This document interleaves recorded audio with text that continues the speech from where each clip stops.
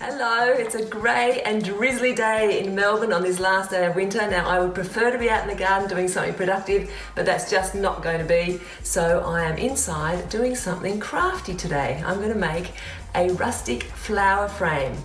Now I've been down to our local craft shop. I found some probably the most authentic artificial flowers I can find. Now, fresh is always best, but if I'm going to do something long term, I really need to use artificial.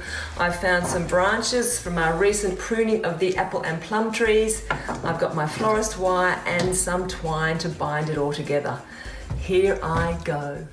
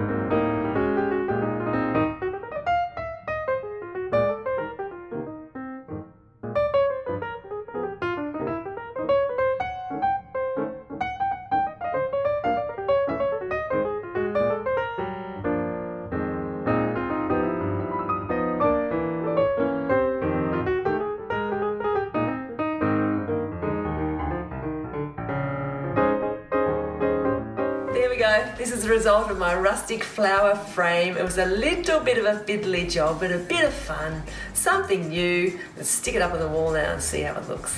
See ya. Bye.